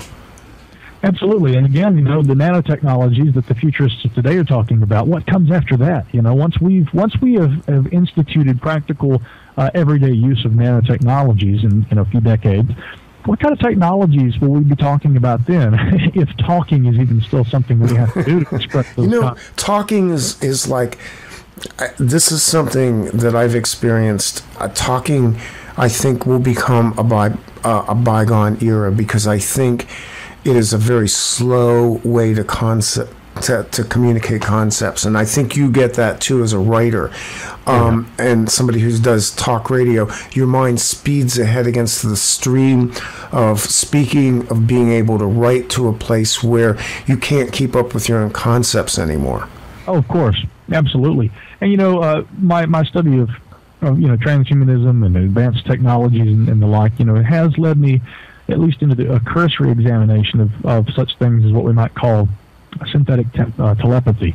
Mm-hmm. A lot of people have again said, it seems that the smarter we get, the further we get away from something that we once as humans were capable of doing. I don't think there's any scientific proof whatsoever that at one time we were all going around reading each other's minds, but I think that a case could be made that, in a sensory way, at one time in our evolutionary progression throughout time to the current state of humanity that we exist as a species, I think that maybe humans utilized a more intuitive way of interacting with one another, and that certainly aspects of that intuition, that natural intuition, have been supplanted by the use of practical mechanisms and technology that we utilize today, which have not only bettered our life, but in a lot of ways have also created much greater and further reaching connectedness across the globe. Many people who I correspond with and who I have brilliant conversations with. I don't know about the brilliance emanating from my end, but they're brilliant individuals who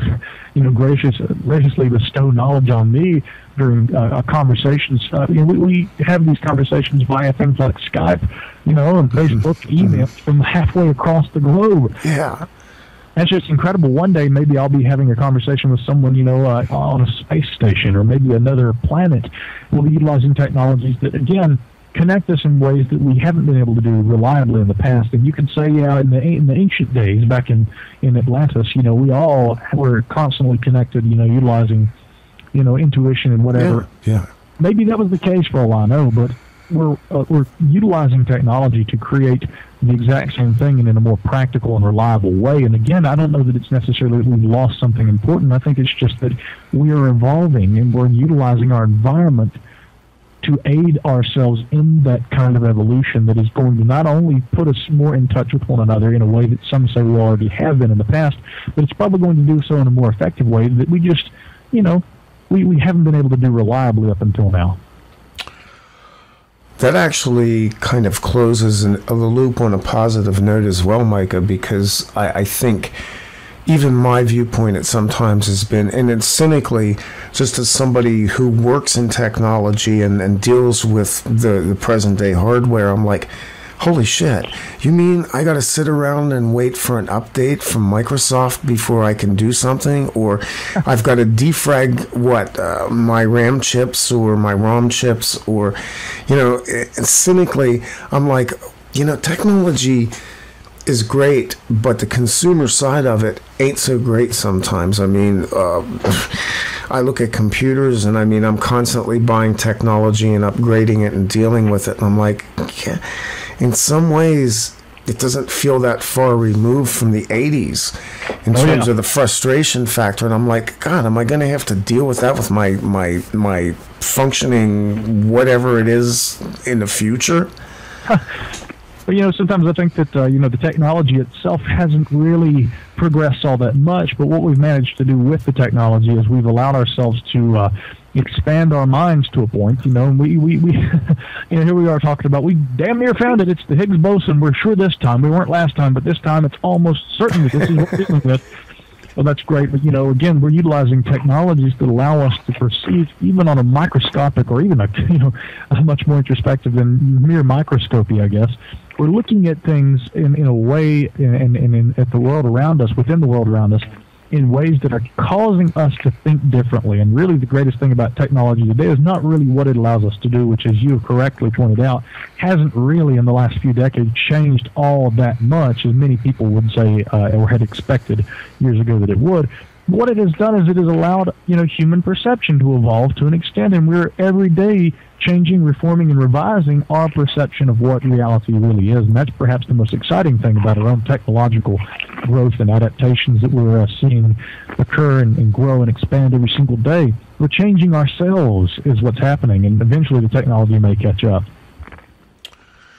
I want to make some space here in the last few minutes. I know I didn't open up for calls, but anybody that wants to call in, or if you have on the chat room any questions or comments you want us to entertain at this point, I want to get those in as well. I've been trying to watch the chat room, and sometimes it gets away from me. But right now, if you want to call in, the last few minutes, 717-910-0544, or on Skype, just type in my name, lowercase Randy Maugans, and you can touch base with us here for a few minutes. We'll run it past the hour if we have to. In connecting the UFO and the singularity, this is kind of is this a sort of, I guess, scheme that you plan to develop a little bit more, Micah? Can you take this and extend it out a little bit further? Let me put it this way. What is the future of ufology based on what we see now? In other words, how many conferences can we have and continue to discuss what is so not the latest breakthroughs? Because I'm not seeing a whole lot of cutting edge stuff out there, but maybe you are. Well, you know, I don't claim to be, you know, in contact with extraterrestrial beings who are feeding me special information, nor am I in contact with a lot of people in government who are, and of course somebody's going to read into that and say, he said a lot of people. So in other words, he's got some inside source. You know, I mean, I think if you do this long enough, you're going to be in touch with people in academia, you know, a few people in the space program, you know, a few people who've actually, you know, worked in upper echelons of government, you know, branches like, you know, operations, Office of Special Investigations in the Air Force, you know, different things like that. You know, sure, I've spoken with, like every UFO researcher does, plenty of people who have been in clandestine positions, you know, of you know, intelligence and the like, and who've experienced weird things. And I'll tell you this, too. I've never encountered anyone who pointed me in the direction of there being an extraterrestrial reality that is being kept from the public. I know a lot of people would dispute that, but, you know, again, you read books like John Alexander, Colonel John Alexander's latest book on UFOs, which, you know, within the first few pages kind of point out that, you know, many of the better, brighter thinkers in ufology today are like me. They've never come across clear, hard, undeniable proof of an extraterrestrial reality underlying this. Again, that's one possibility here. I think that one of the key things we have to do here, if we're going to keep going to UFO congresses and UFO events and paradigm symposiums and anything else, any other kind of an event that's going to, you know, realistically look at trying to solve or claim to have a solution or an understanding of the UFO enigma, is we have to look at what works and what doesn't work. And in my opinion, you know, we've batted around back and forth, up and down and around town twice over or more, this idea that ETs are visiting Earth, and really how much closer to understanding this phenomenon has gotten us, you know? There are a lot of people out there who think that ETs are visiting Earth and that they have been since the end of the Second World War, and that they're here to help save us from ourselves and to prevent nuclear proliferation and things like that. for all you or I know, Randy, and to your listenership and anyone else up there around the globe, maybe that's really what's going on. But, the first problem I have with that is that if aliens are armed with, high-tech lasers and a bunch of, gobbledygook that's going to, allow them to disarm our nuclear weapons sites, I don't necessarily know how I, like the idea of there being an intelligence that essentially is right here in our midst and they're carrying a much bigger stick than we are. North Korea is a big enough problem. I don't know how I feel about an extraterrestrial, interventionist race that's here in our midst and that they're capable of disarming our nuke sites. What does that mean that they could do if they ever decided they got tired of us, And people, again, in the absence of any clear proof or evidence, they look to this extraterrestrial meme not only as a solution to the UFO myth, but also as a kind of a weird comfort, as kind of spirituality or religion in itself. They literally look at this and say, these guys are not only here, but they're here to help us and to save us and protect us and solve all our problems. They're trying to give us advanced technologies that can cure every disease known to man. That is the flaw. And this was what I was kind of raging about earlier, is we're still looking for solutions outside of ourselves. And I would think that anything more intelligent than us, outside of us, would be following some sort of prime directive if they're benevolent and not interfering.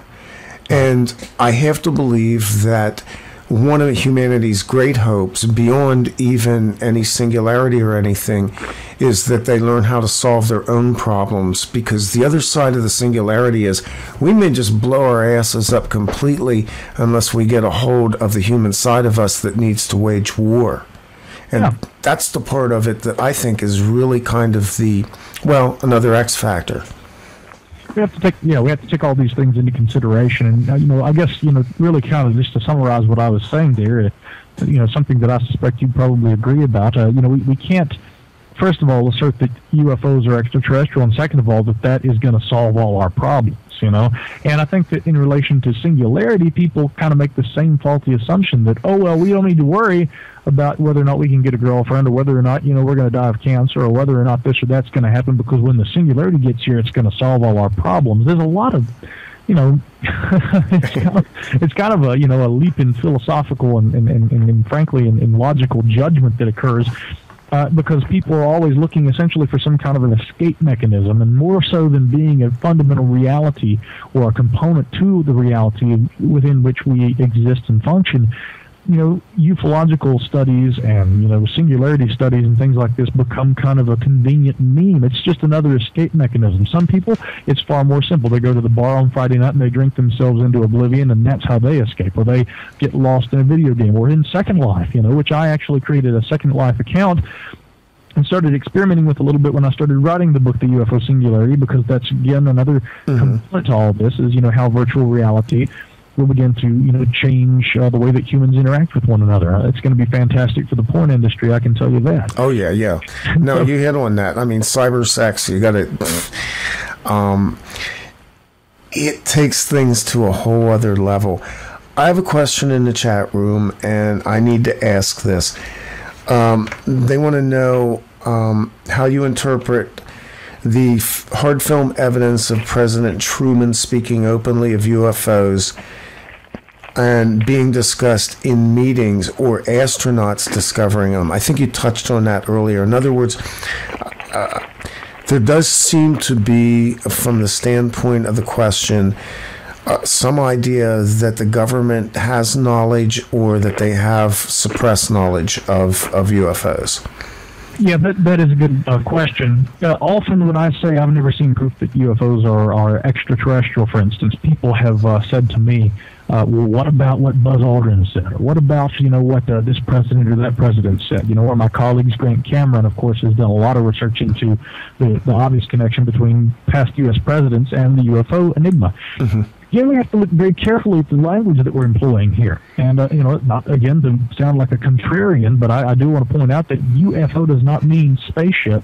Many people utilize that term UFO in relation to the discussion of extraterrestrial spaceships, or, extraterrestrial intelligences that are presumed to be interacting with humanity. But really what a UFO means, it was the old Air Force term that Edward Ruppelt first instituted, and then it was later used by the Canadians, and then it had a similar counterpart used in Spanish-speaking in other countries like France, OVNI.